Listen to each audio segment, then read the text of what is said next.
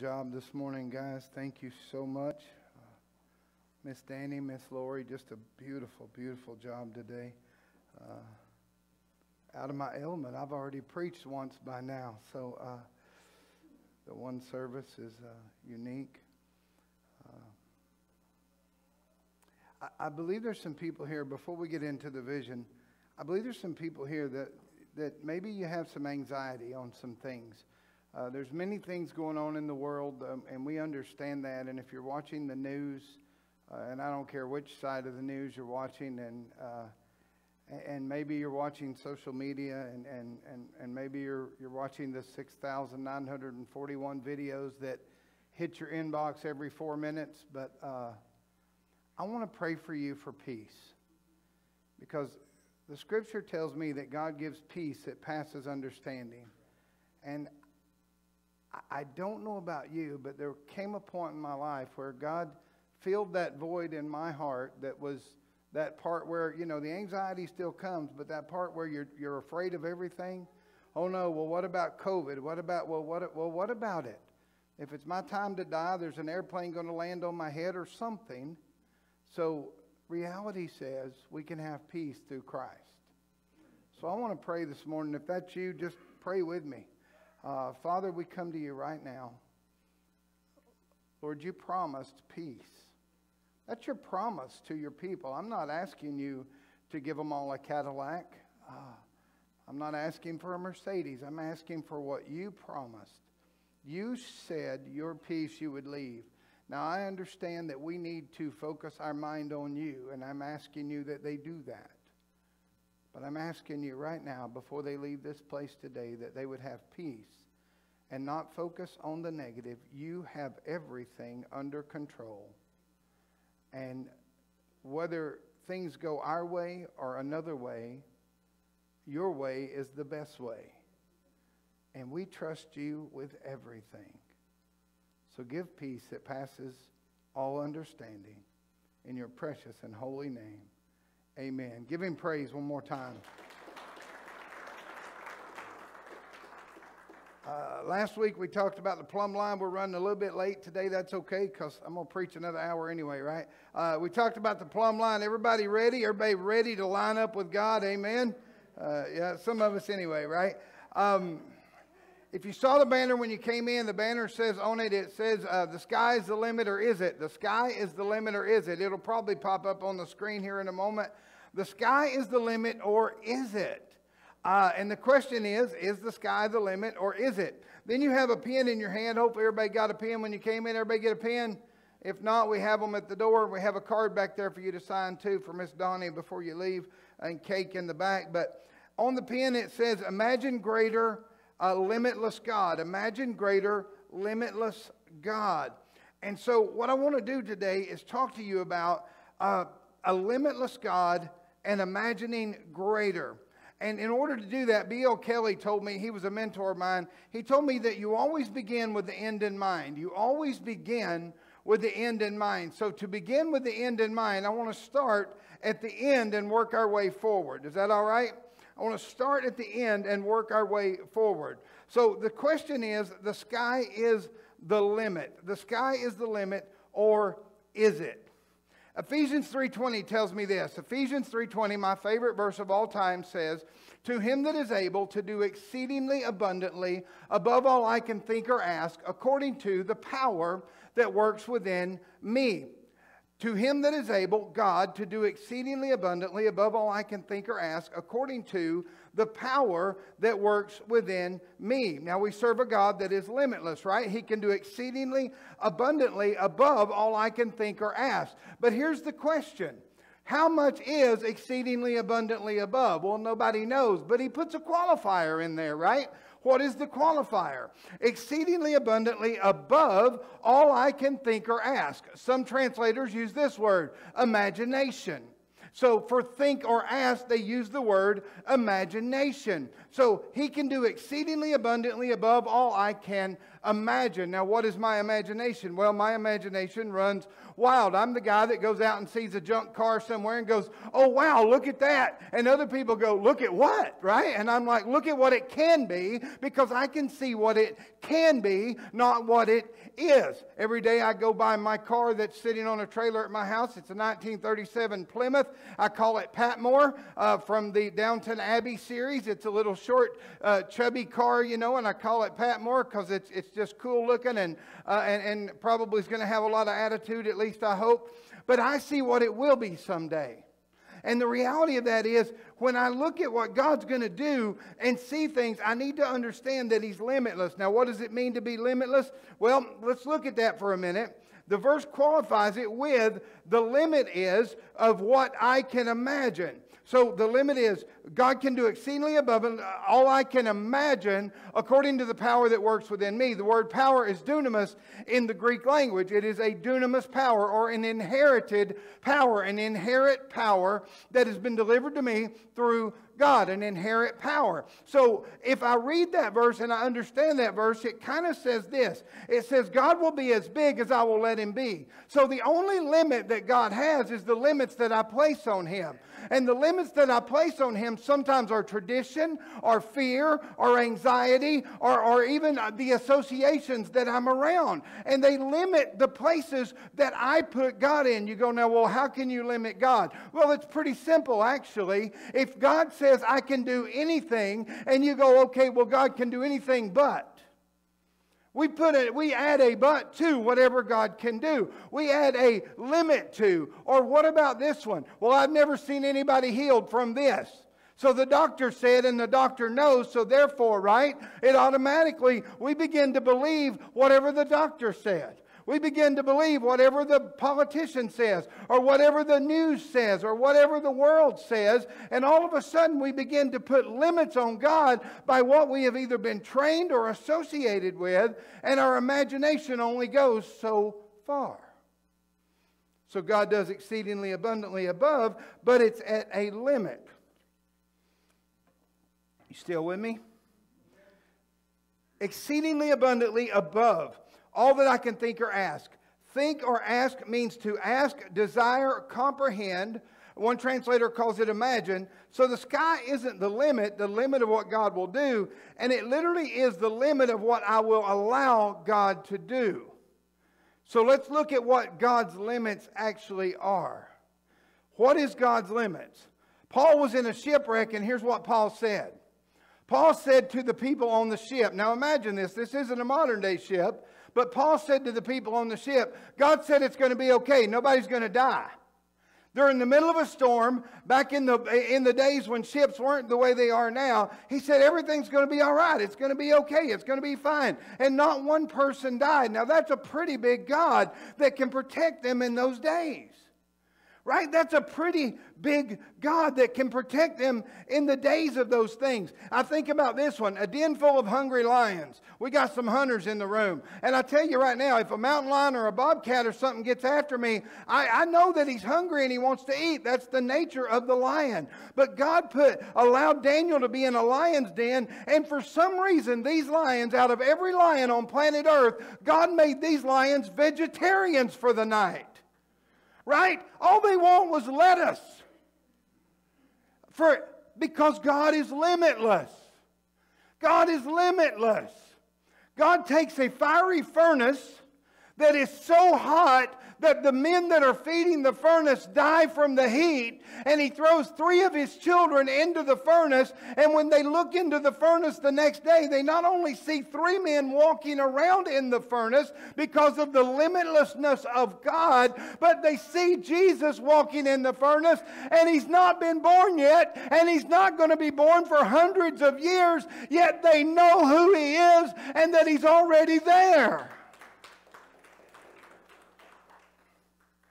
If He can do these things, what about this one?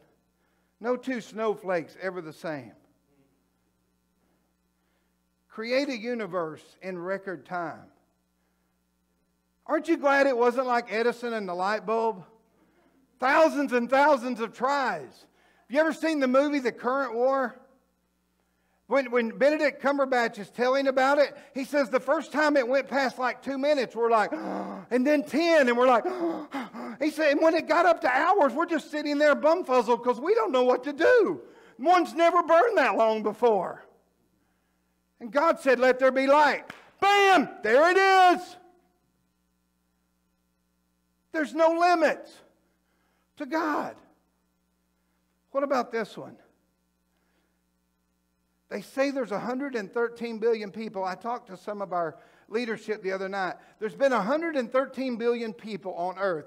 But let's say that some people conservatively say only 105 billion people that had ever lived on planet Earth.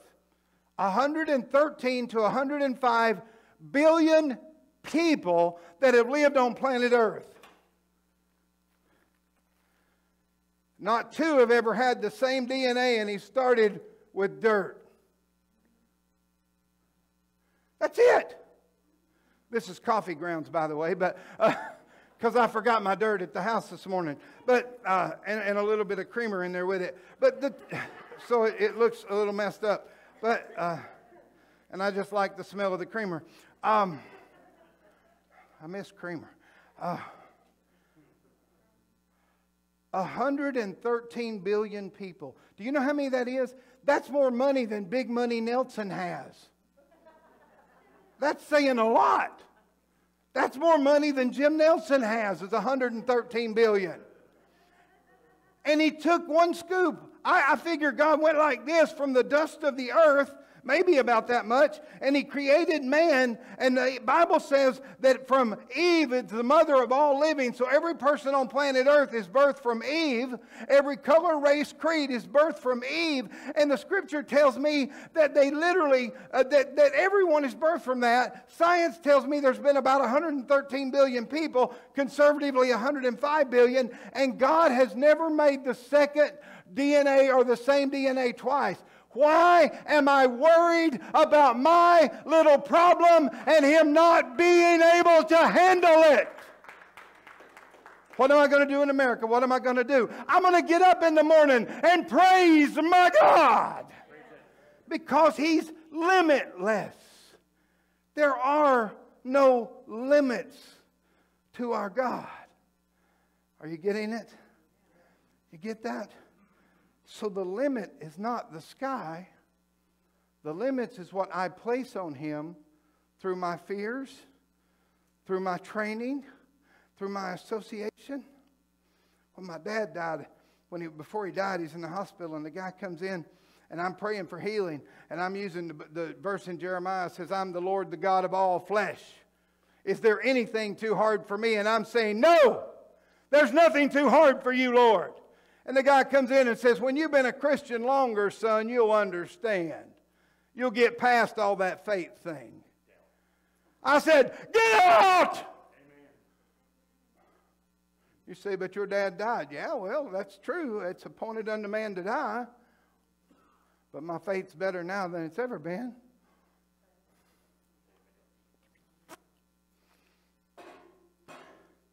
According to the power, the inherent power of God that works within me. Now imagine this. The God that created the universe lives inside of me. He lives inside of you if you're a born-again child of God. He lives inside of you if you're a born-again child of God.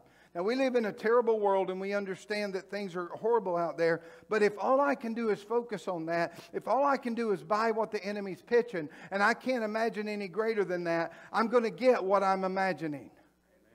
That's it. That's all I'm ever going to have is what I can see before me.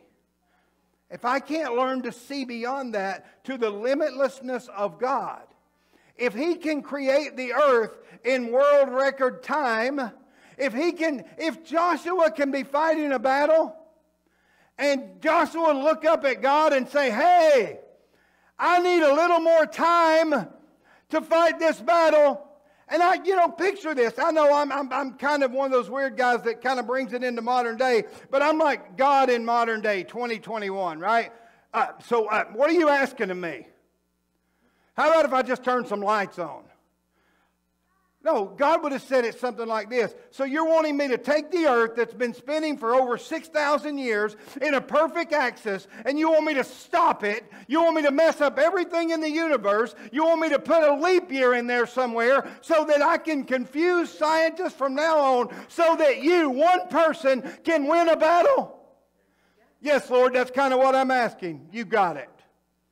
Because if you got the faith to ask for it, I got the faith to do it in accordance to you're doing it for my good, not your good. You say, you sure it happened like that? You can't prove it any different. Science doesn't know why there's a longer day. And the Bible proves out that Joshua said, sun, stand still. And God said, you got it. Done. So we know that God's limitless. Let me take you to part 2. Imagine greater. And I've probably been preaching this for the 8 years that I've been here. And I believe that God has brought it all together. And I want you to get it this year. If you don't ever get it, if you haven't got it, get it this year. Because I got to be honest, I'm tired of preaching it. No, listen, I'm preaching to myself too. Judges chapter 6, verse 1. And the children of Israel did evil in the sight of the Lord, and the Lord delivered them into the hand of the Midian for 7 years. Well, that don't sound right. Well, it happens. You do bad, you get bad things. Skip down to verse 6 with me for the sake of time. And Israel was greatly impoverished because of the Midianites, and the children of Israel cried unto the Lord. And it came to pass, when the children of Israel cried unto the Lord because of the Midianites, that the Lord sent a prophet unto the children of Israel, which said unto them, Thus saith the Lord God of Israel, I brought you up from Egypt, and brought you forth out of the house of bondage, and I delivered you out of the hand of the Egyptians, and out of the hand of all that oppressed you, and drave them out from before you, and gave you their land.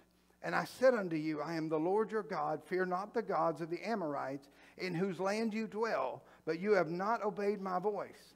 And there came an angel of the Lord, and sat under an oak which is in Ophrah, and that pertained unto Joash, that guy Abizarite, and his son Gideon threshed wheat by the winepress to hide from the Midianites. Father, bless the remainder of this service in your precious name. God tells them how good he's been to them, but that they still wouldn't obey him. This is where I believe it gets real good. And the angel of the Lord, verse 12, appeared unto him and said unto him, The Lord is with thee, mighty man of valor. He tells Gideon, now the angel of the Lord, the messenger of the Lord is speaking to Gideon, and he says, the Lord is with you, mighty man of valor. That's the first thing he calls him. Gibor Shayil, if I'm pronouncing that correctly. That's what the angel calls him. A mighty man of force, a man of valor, a man of strength, a man of efficiency, wealth, an army, even brave. He calls him an army.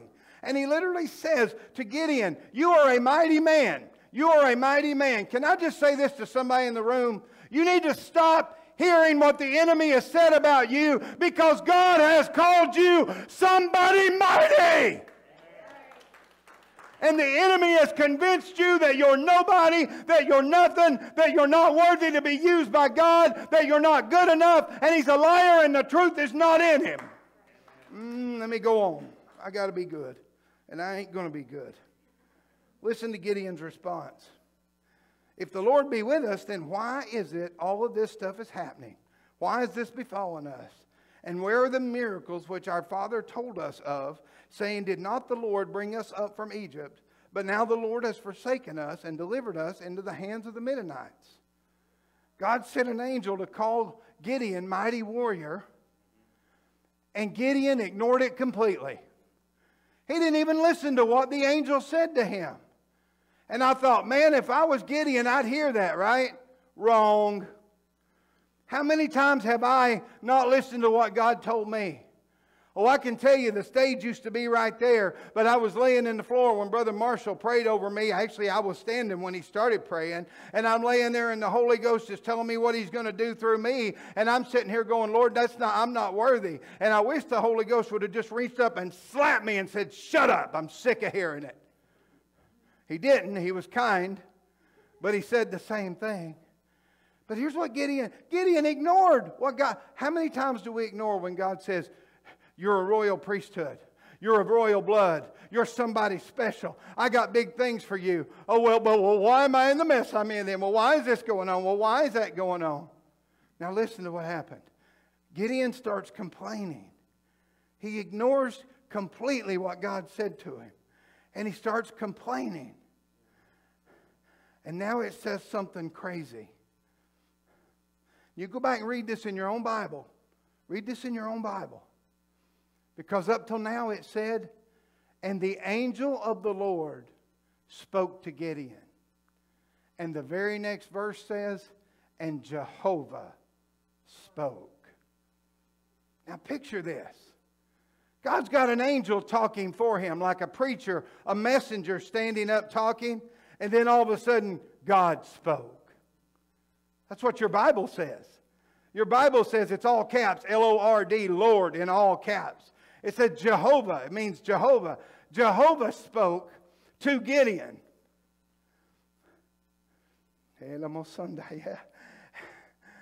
God, he says, and the Lord said, let me get back there. I lost it. Go in your might. Your human strength is what the word means. And you will save Israel from the hands of the Midianites. Have I not sent thee? Gideon ignored the mighty warrior part. He in fact said, contrary, Lord, it's not true. To a limitless God, he just said, it won't work, I wouldn't. And now Jehovah said, I want you to go in your own strength, and I want you to save Israel. And here's Gideon's response. Not so, Lord. Where can I save Israel? I'm too poor, I'm too weak, I'm the run of the litter, I'm the least of my family, I'm nobody, I'm nothing.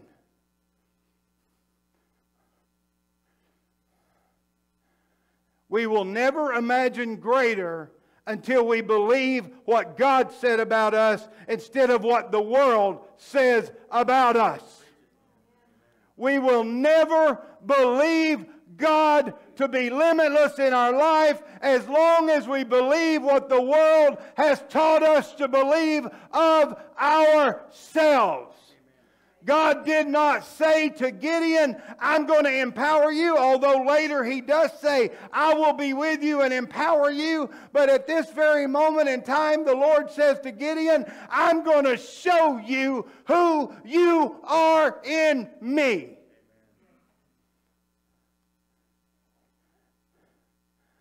And I will never imagine what all God can do, not for me, but through me, if I can never imagine who I am to Him.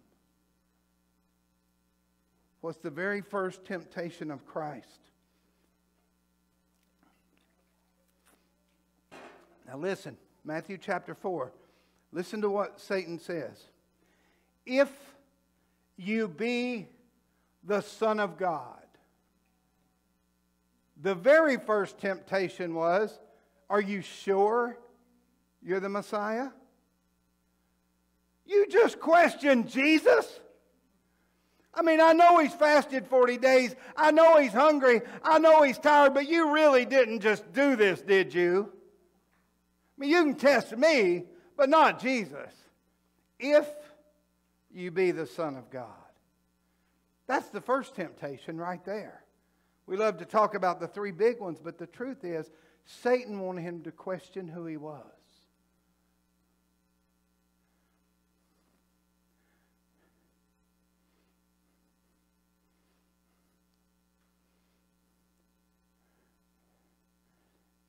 God sent an angel to tell him he's a mighty warrior. And he said, well, if I really was, you know what would happen? I wouldn't be where I'm at. Really? I've only failed once this morning that I know of. And here I am preaching. That I know of, I've only made one mistake, Kenny. Only one that I know of this morning. Almost two. But it's early in the day. I've got time.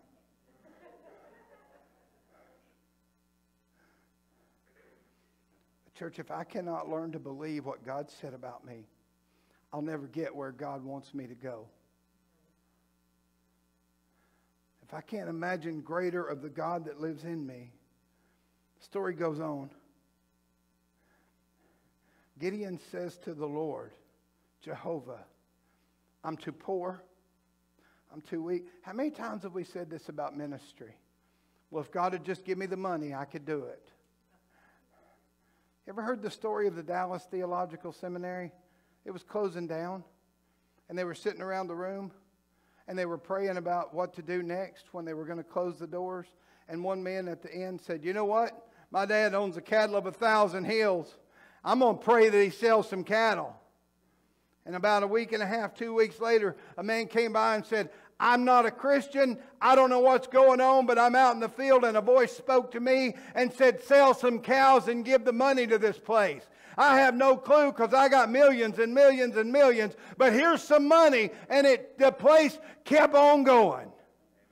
Because God does not need us in our own whatever it is that we think we need to be. What He needs us to be is what we hear Him say we are. Yeah, thank you. Amen. Somebody buys it. Glory.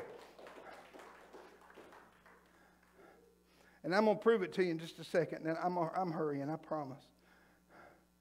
Gideon says, I'm the littlest of the bunch. I'm the weakest of the family. We ain't got no money. My family ain't nothing. And God said, I'm going to show you. I'm going to prove to you, and I'm going to go with you. And if you go on down through that scripture, and I'm not going to read it all, but if you went to verse 34, he said, the Spirit of the Lord came on Gideon, and he blew the trumpet, and he gathered. Verse 36 says, we find Gideon once again saying to God, if you're going to save Israel, let me lay out a fleece. And you know, we love to talk about the fleeces before God, and I think that's a biblical thing. But do you know what that was more about than Gideon fleecing God? It was more about God proving Himself to Gideon. Because even though God had proven Himself over and over and over and over and over to Gideon, he still needed a fleece. He still needed a fleece. He still needed a fleece. And then he had to turn around and let him hear somebody talking about down in the camp even. Gideon still didn't believe.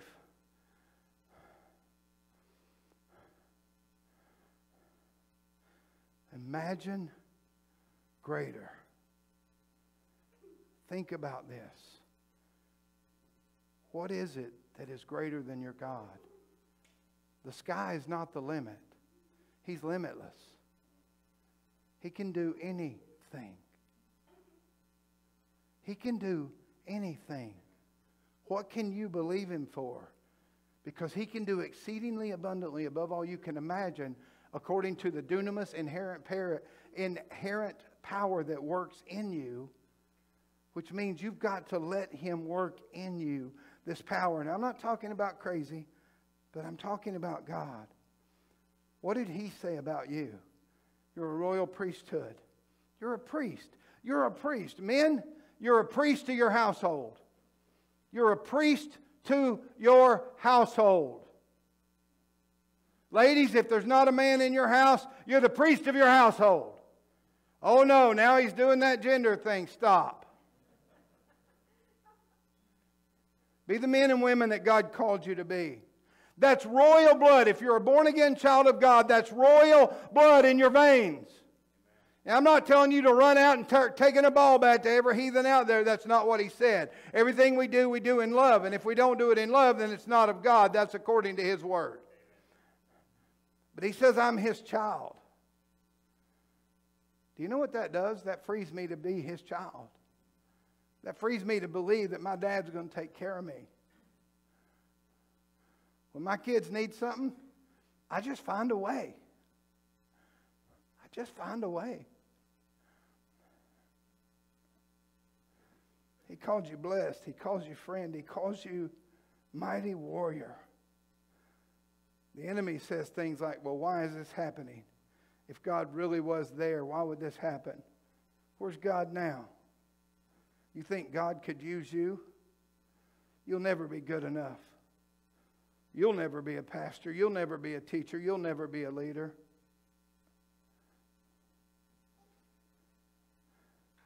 What if you took this year and imagined greater than you've ever imagined?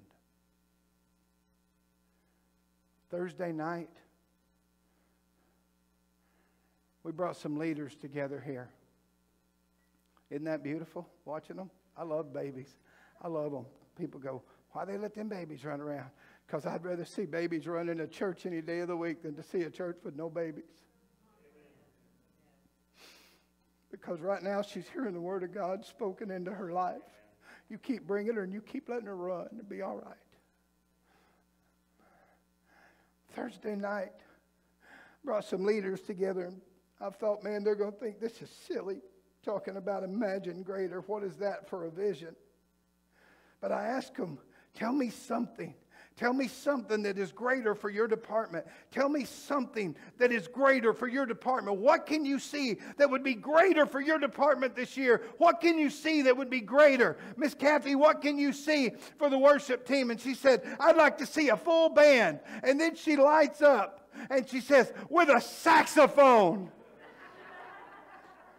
Because I like a saxophone, and I'm thinking, gosh, how good would that be, right?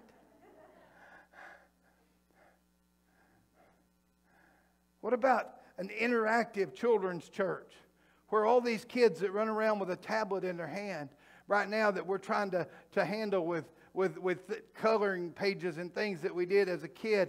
What about now if we, and we're looking into it at this very time, at making it interactive where they can all have a tablet in their hand and they can answer the questions on screen and they can be plugged in and they can get attached because they're carrying a tablet around anyway, right? And now we can get them plugged in where they'll want to be in church and they'll want to learn, but now they're not just learning what the world wants them to learn. We're going to teach them God's Word and get them plugged in. What about interactive like that? Well, how are you going to do that? Well, where's the money going to come from? God! He's limitless. Micah, what do you want for the youth department? There's only 2 or 3 of them right now. I want a youth center. I want a youth center out back. And then someone else speaks up and says, well, have you thought about other properties too? I'm thinking, see, that's imagining greater. You got 2 or 3 youth and you're thinking about building a youth center? Now, I know the negative mind says, well, where are we going to get the money? You're going to bring bottles and cans, and God's going to make the price of aluminum go up. And the next thing you know, it's going to be built because God is that big of a God.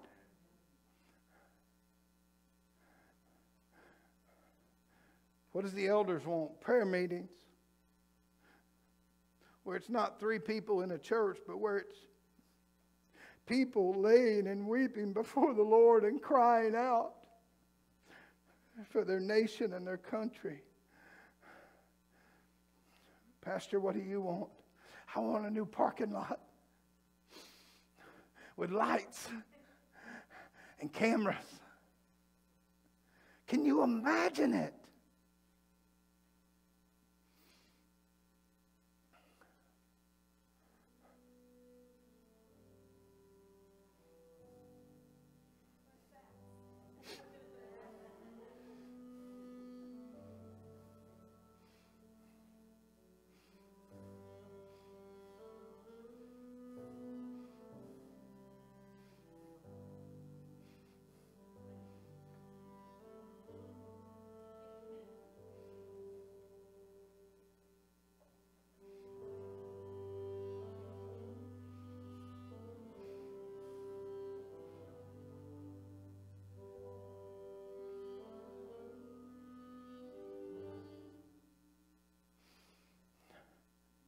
For those of you online that didn't get to hear that, that saxophone was jamming in behind those pictures because you can't play the music online. That was for you. Because, see, I'm imagining God doing, well, everybody else says, can we get through this? Or we've done the 7-day trial of 2021 and we don't want to buy the full version. And all I'm thinking is, my God's bigger than that. My God's bigger than that. My God's bigger than that. While everybody's saying, oh, I'm just trying to get through. My God's bigger than that. My God's bigger than that. My God's bigger than that. I can go to bed tonight with peace in my heart because my God's bigger than that. And your God is bigger than that. And it starts with you believing He's going to use you. going to use you. He's going to use me.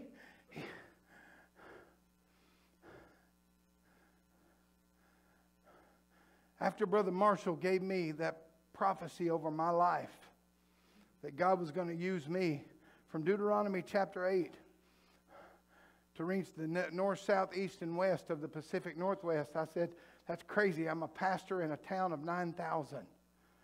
Shortly after that, I got a call from the overseer about the church in Corvallis going to close. And I know it created some rifts. Some people didn't want no part of that in this church. And after 3 years and some struggle and some people even giving up along the way, there's a thriving church in Corvallis that you, because we trusted God, even though there was opposition, we trusted God. And there's a thriving church there today that was going to close and sell the property. And all I'm thinking is, if God can save a church through a little runt like me, what kind of plans can He have for a group like this? But we've got to imagine greater. I'm about to close. Gosh, I've been preaching forever. I'm used to preaching twice or 3 times. Last story I'll tell, and I'm going to invite you to pray and ask God to expand. Zechariah 4 I shared with you last week. Zechariah 4 is the story of Zerubbabel. And the scripture says that he showed him the 2 olive branches. And they were the 2 trees. And they were feeding the lampstand with pipes. And there was a continual oil. And he said he didn't understand what it was. He said, but I'm going to pour out my Spirit. Where you don't need the priest to feed you anymore. The Holy Ghost is going to feed you. The Holy Ghost is going to pour into you so that everything you need will be accomplished. Everything you need will be accomplished through the Holy Spirit of God. Through you. Through you. And by the way, let me make this clear. I've said it about 4 times today. It's not about what He'll do for you. It's what He'll do through you. For you comes through you. What He does for you, it will be there once He starts working through you. The greatest blessing He'll ever do for you is what He does through you. And then in the book of Joel, when it carries over to Acts chapter 2, he says, in the last days I'll pour out my Spirit on all flesh. See, God's not going to make you do this thing alone. The Holy Spirit is going to get you there. But He can't take you beyond where you're willing to go.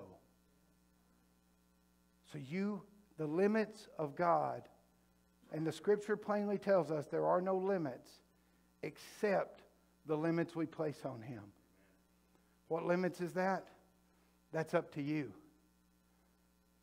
The vision for this year is imagine greater. He's a limitless God. Imagine greater.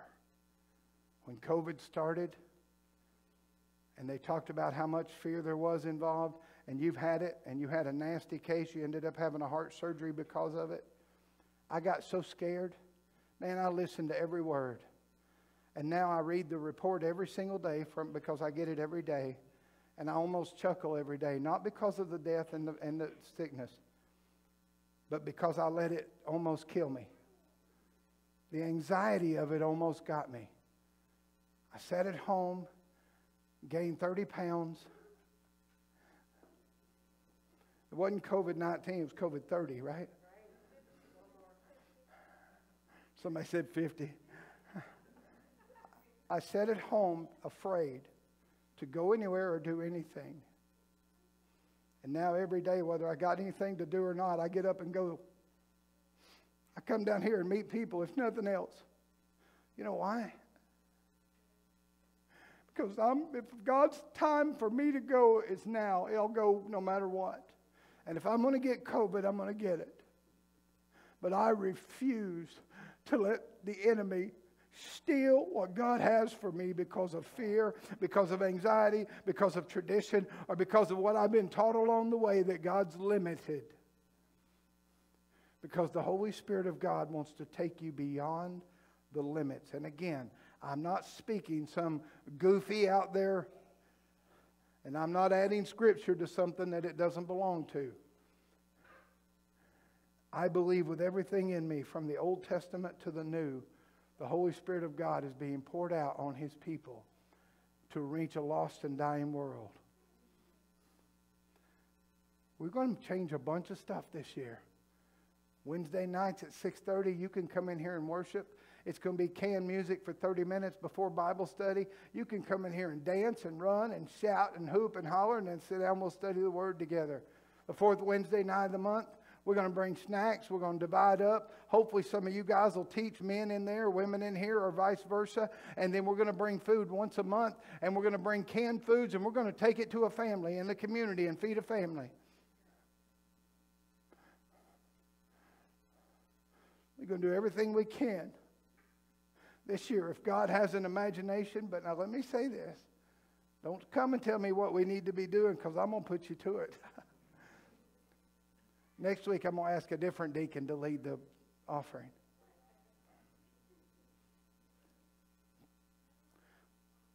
First of all, if you don't know Christ, you need to imagine greater, because the enemy's told you for whatever reason. Second of all, if guilt or fear or whatever it is has held you back, if believing for the least possible amount has been your MO, it's time to wash your hands of that garbage. If He can do exceedingly abundantly above all I can imagine, I'm going to put an imagination out there that's going to stretch His limits.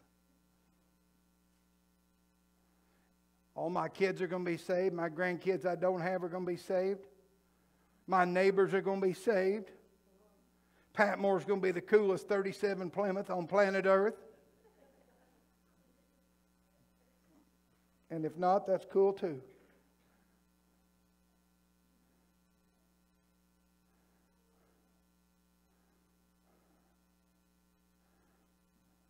God will work within the realm that we place Him in.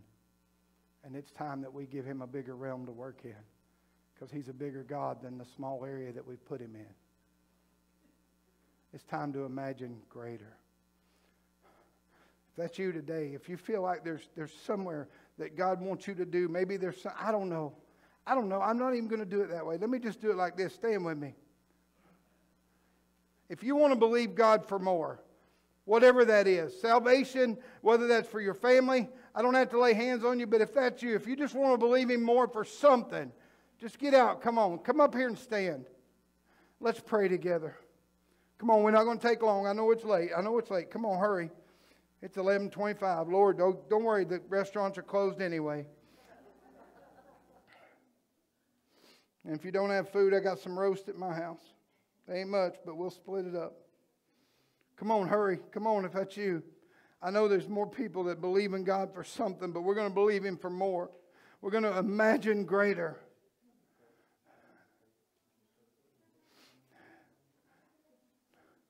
For those of you that God has called into ministry, if you feel like you're supposed to lay hands on somebody, you do that now. Father, in the name of Jesus, our Lord and our Savior, I want to repent. I want to repent that we have placed you in a box, and that we have not believed when you've called us mighty warriors. That we have not believed you when you've said that we are a royal priesthood. That we have not believed you when you've said that we are a chosen generation. God, I want to repent that we have not walked in all that you have given us in peace and joy and authority.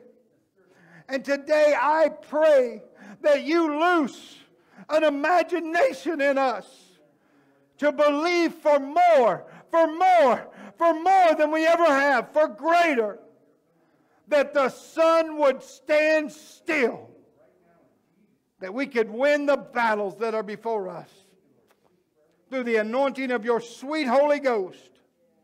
I pray for every man, woman, and child in this building and in this room.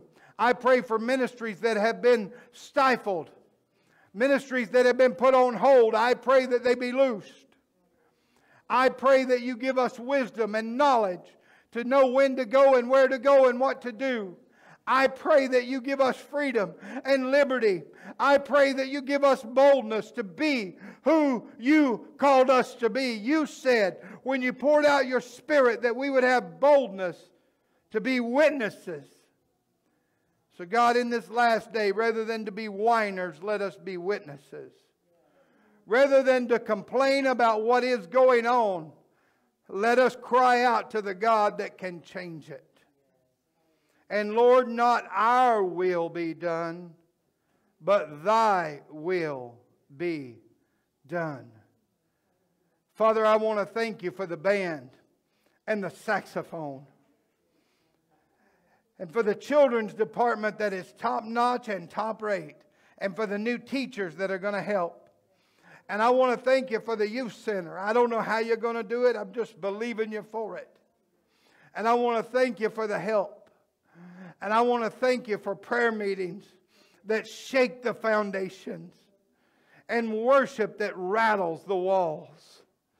And that moves the kingdom, Lord. I want to thank you for parking lots and buildings and whatever we need, dear God, to move forward for you. I want to thank you in advance for all that we need to move your kingdom forward. I want to thank you for an imagination beyond where we've ever been. Let this year be our year that we don't need to fleece you, that we just trust you. In your precious and holy name, amen and amen. Give him praise in the house.